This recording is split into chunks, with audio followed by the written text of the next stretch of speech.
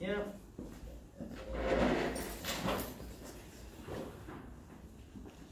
There's one spot I just wanna, oh yeah, so this. So you're playing this chord, right? And then you reach over to catch the 12th fret harmonic, right?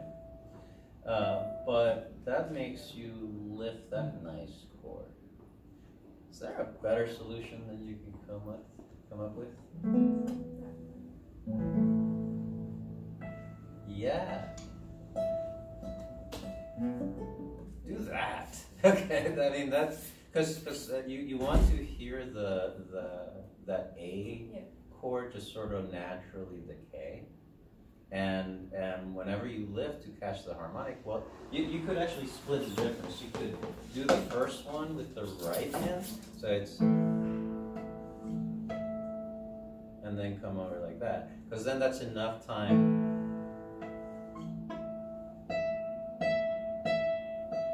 Okay, but this works just fine. Depends on how cool you want to be. Okay. All right, so this tune repeats quite a bit, doesn't it? If this were a pop song, would you every time you repeat that, I guess, verse, would you repeat it the same exact way? It'd be different, right? I mean, yeah, you're playing an instrument, but I think we can make it so that each repetition of that melody is just different enough to where it makes the listener sort of lean in. Well, again, listen. It's like, oh, okay, that's different than before. Okay, so let's find. I want you to find 3 different ways to play that opening melody. So play, this is take 1.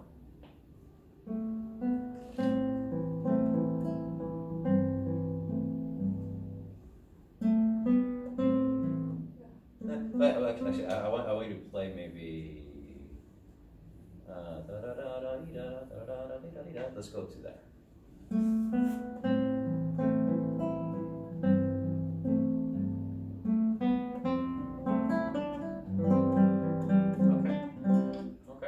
That's one way.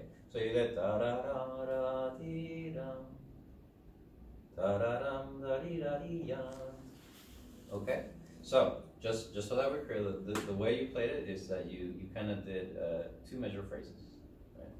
Da da da da dee da dum, da da da da dee da. Okay, so that's one way to do it. Let's find another way. Whenever you're ready.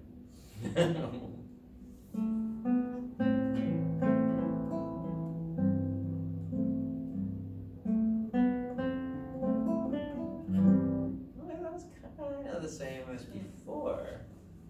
So okay, so if you took time there at the end of that half phrase, what if you didn't take time? That'd be different, right? Yeah. Let's try that.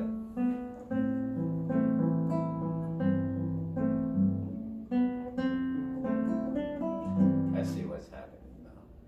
You're slowing down because catching that is a little bit difficult. So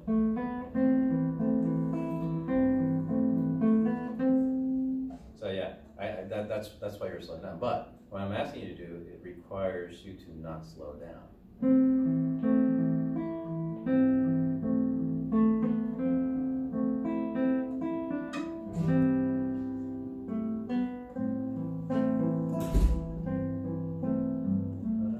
Yes. Okay.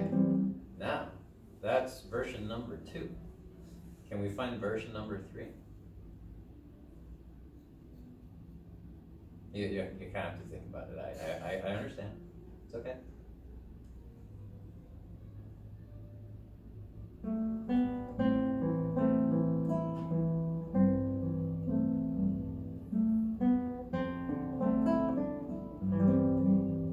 Yeah. If you had to describe that last one, how would you describe it? More like sad. maybe save that one for last. Okay, so you found 2 ways to, or 3 ways to do it.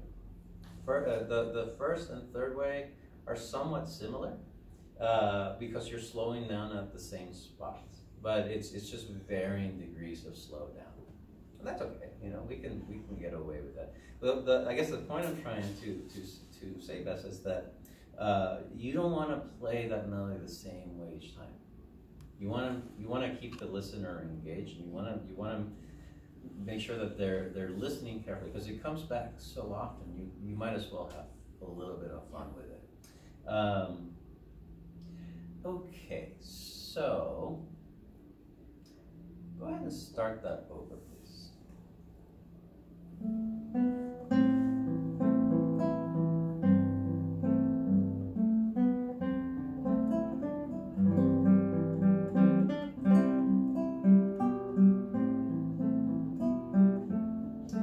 There we go.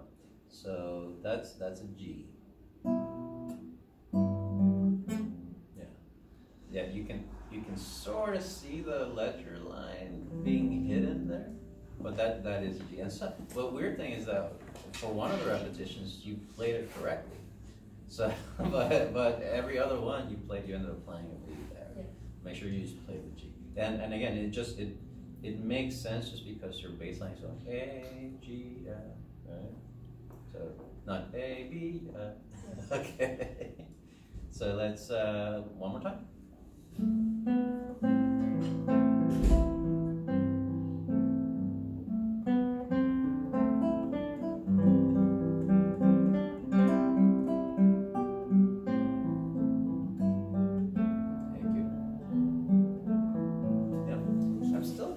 I'm still not sure that you should take so much time when you first introduce us to that melody. You're just sort of...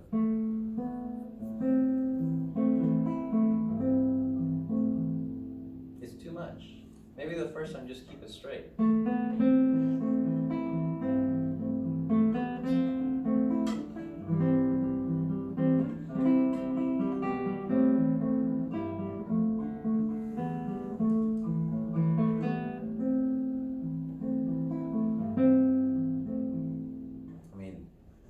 Something, right? But the first one just present it to us like it is. Okay? One more time.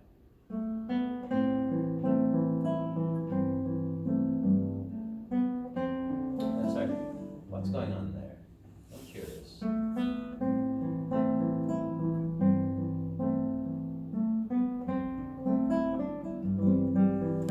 I did a better record.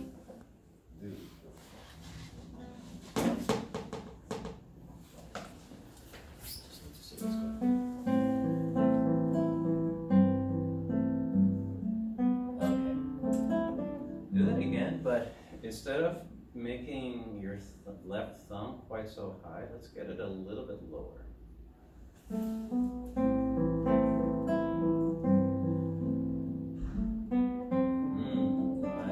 don't like that. Hang on a second. Do it again.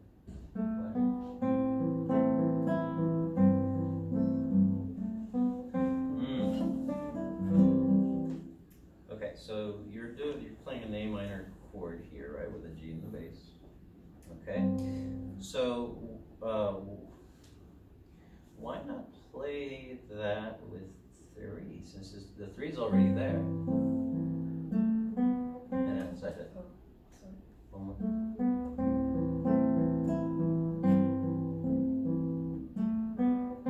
Yeah.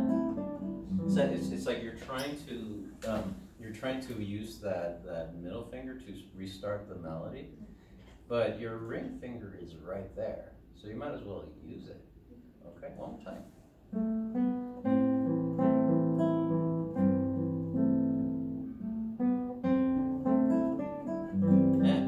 And actually, Besa, you really don't have to move the hand until you get to that next chord. So really, it's just making sure that you lift your index finger so that you hit that B correctly. Try it again.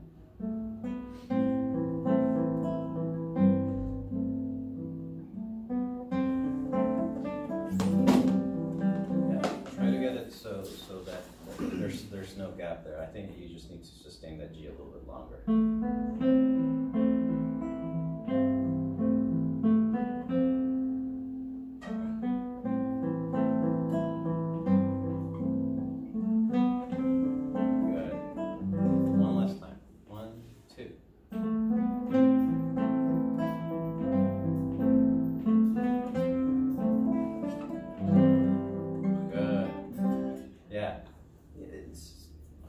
Details like that just need just a little bit more fine tuning.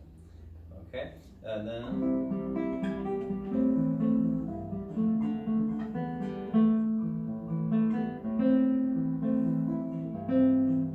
okay, let's come back to that one. Let's go to the next part.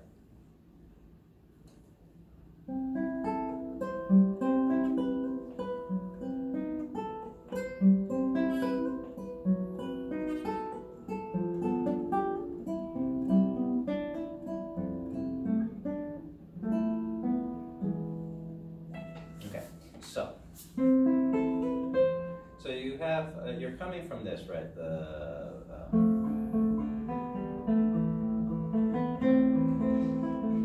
Okay, and then you go to this. What is, so a couple of things. What is happening dynamically?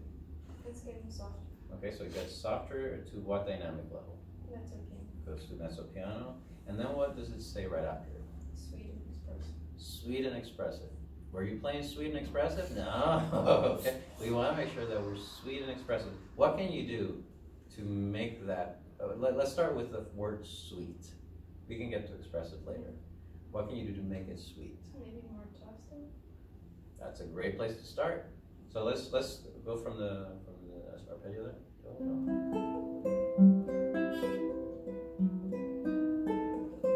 Well, first of all, let's establish what your normal tone is. So start the piece over.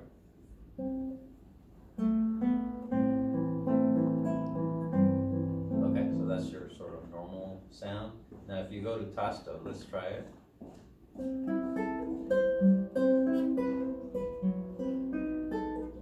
Yeah, now we have a color change.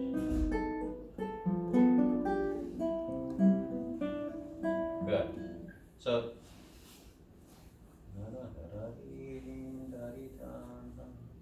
I don't like how you're breaking up this initial melody.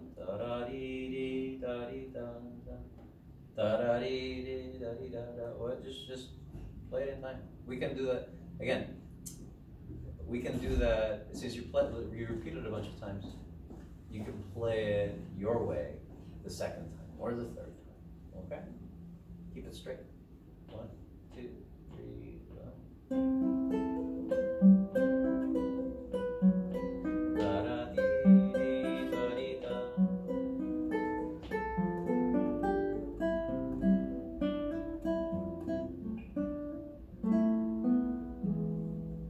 But I'm going to give you a little tip here. I don't have a pencil. Oh, do you have a pencil? I have a pen. Oh, that'll work. Okay. So this is going to be, my alternate fingers for that ever, and you do this, right? Which makes catching that really difficult. So instead of doing that slur,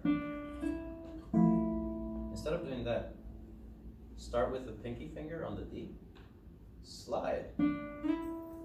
So da.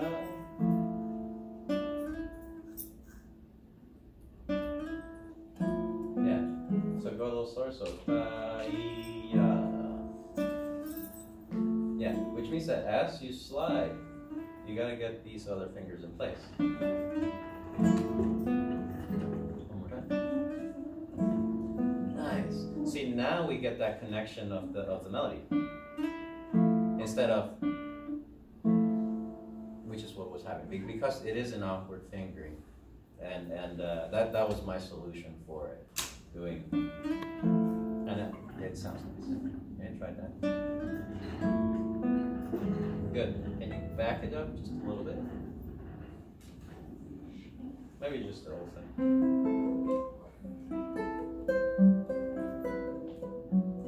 Da da dee dee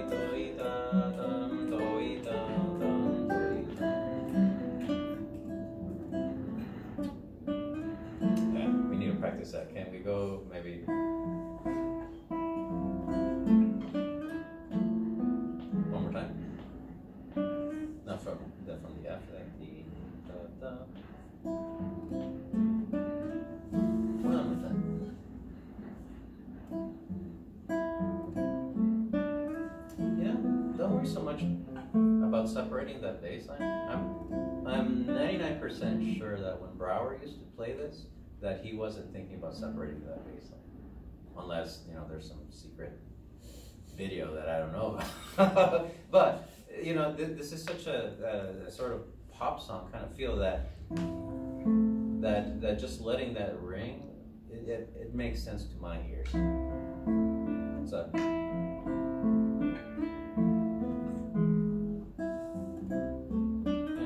Slow it down and just keep your fingers down for the chord.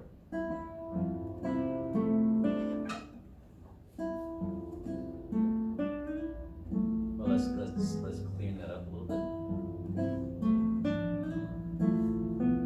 One more time, please. I like that.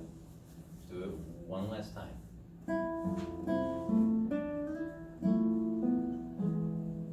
Don't forget, you also have a crescendo into it, so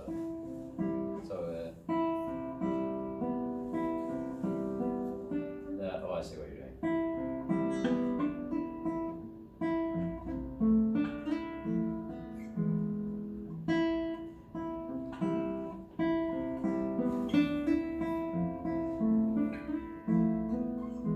So yeah, I want to hear that crescendo happen a little bit more.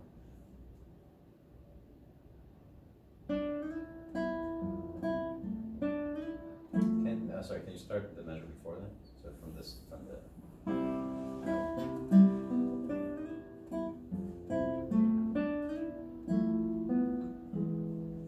Yeah, I feel like you can just sing this a lot longer.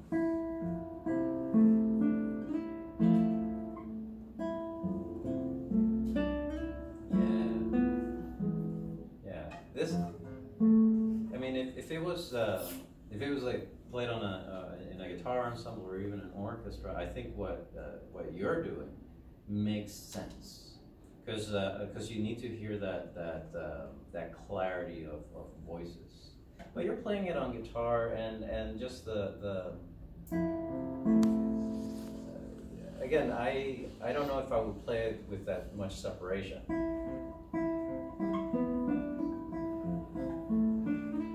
Yeah, see that doesn't sound as good.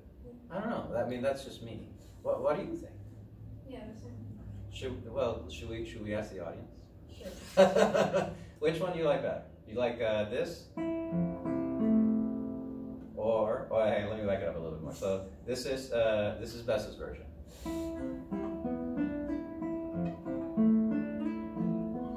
Okay, version number 1. Version number 2.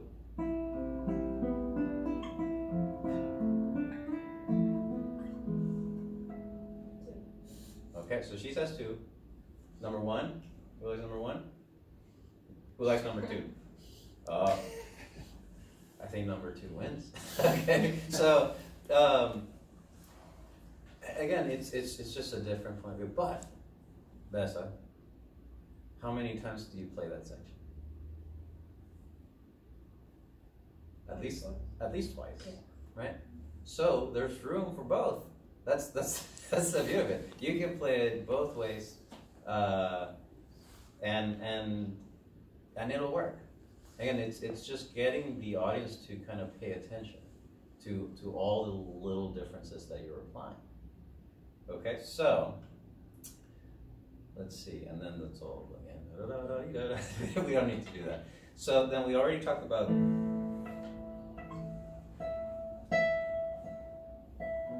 And then, you know, that stretch is just such a killer stretch.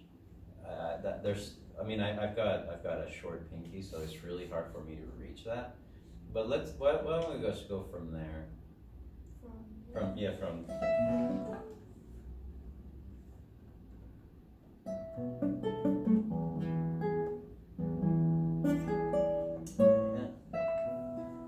What is that?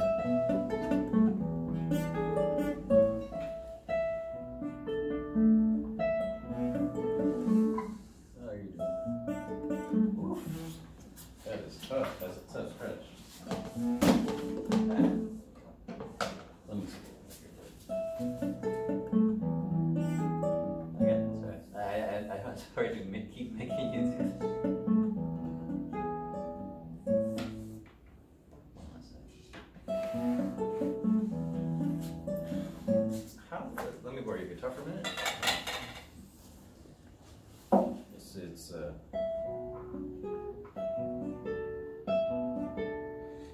my middle finger? Yeah. It's like coming up like that. And that's for a reason, is because I need to make the stretch. By doing that, it creates a little bit more tension than necessary in your left hand. So give it a try. Let's see if we can make your middle finger do that. Yeah. That's tough.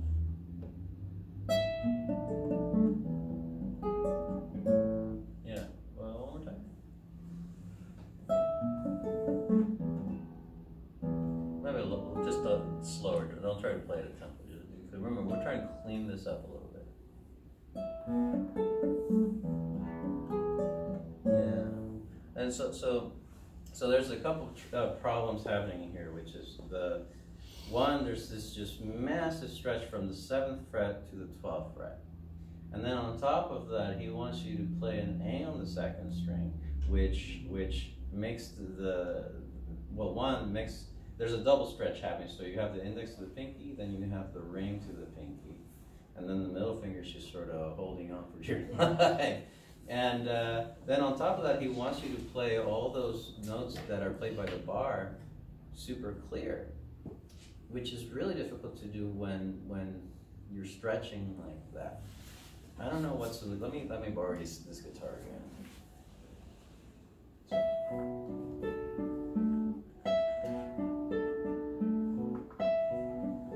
Yeah, so you see how I have to. You might. Are you trying to use the tip of the pinky, or are you? Yeah. What if you use the flat part? So the pat, which again is a big no-no in guitar playing, but sometimes you kind of have to make these concessions. But it's all about trying to get that bar down as clean as possible.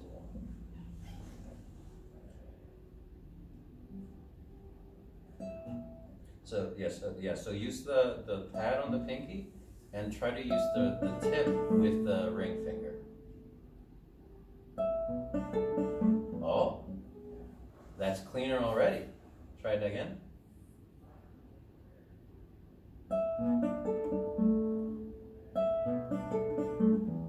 Yeah, hey Besa, what do you know? That sounds way cleaner already. Yeah. Now, just like everything else, when it comes to playing a musical instrument, you're just gonna have to practice that. Yeah. Okay. Let me see if there is another spot. So clean that up. Let's keep going now. Go dee da dee da.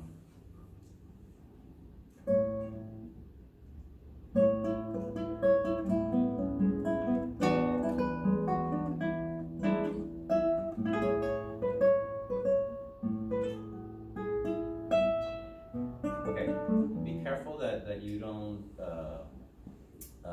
slow down too much where it disrupts the flow of the piece. So yam da dee da dee da dam dee da yam da dam da dee dee da dam dee bam. So yeah, if we kept this in time, you would be playing that very, very slow. Let's go from there. Yam ba bam da dee da. Right at this beat. 1, 2, go.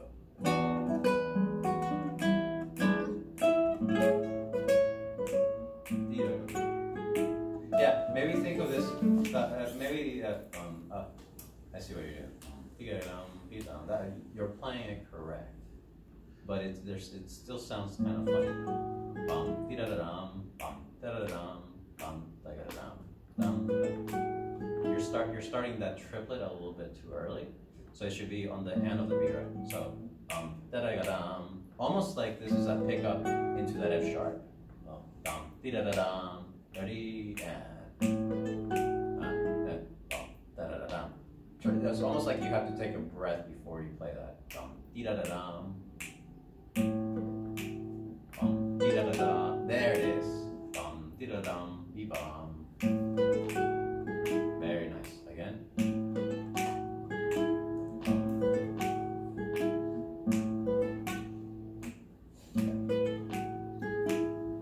Dee-da-da-dum. Dee-da. Okay, cool. And then just for good measure, let's do that very end there. So maybe from there. Is that good?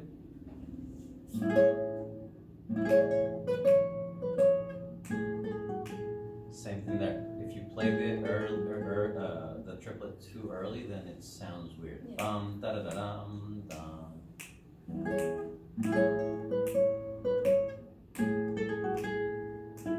Tito, tito, tito, tito.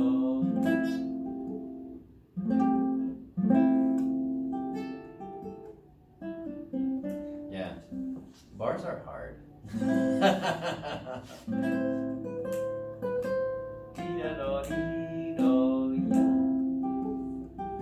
Yeah, play that last chord.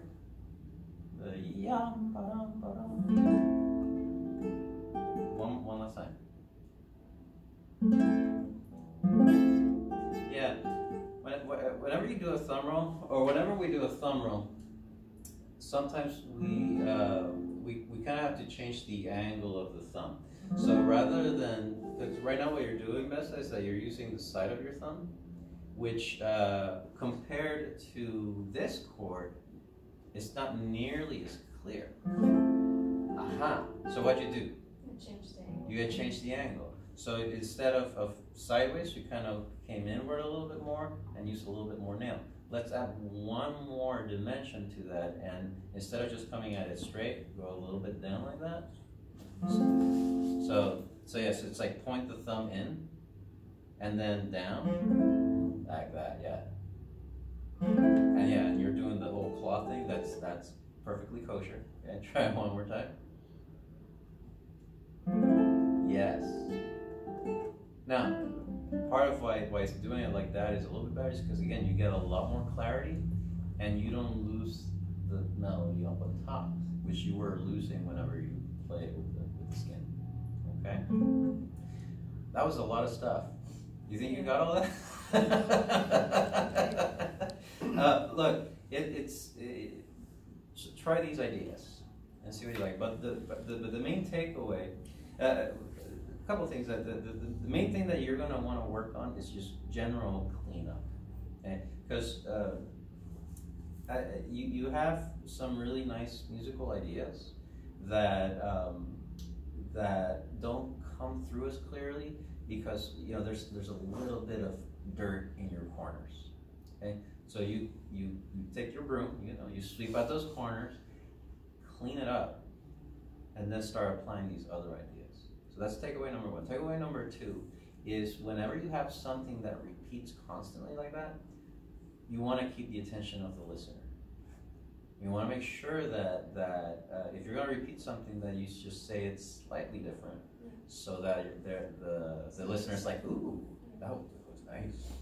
Okay, you want them to do that. Maybe not quite like that, but you want them engaged. Yeah. Okay? But cleanup is the main one. Okay, and try out that bar thing. Let's see if we could. If I get to listen to you again at some point, I want to see if that worked. Okay. Okay.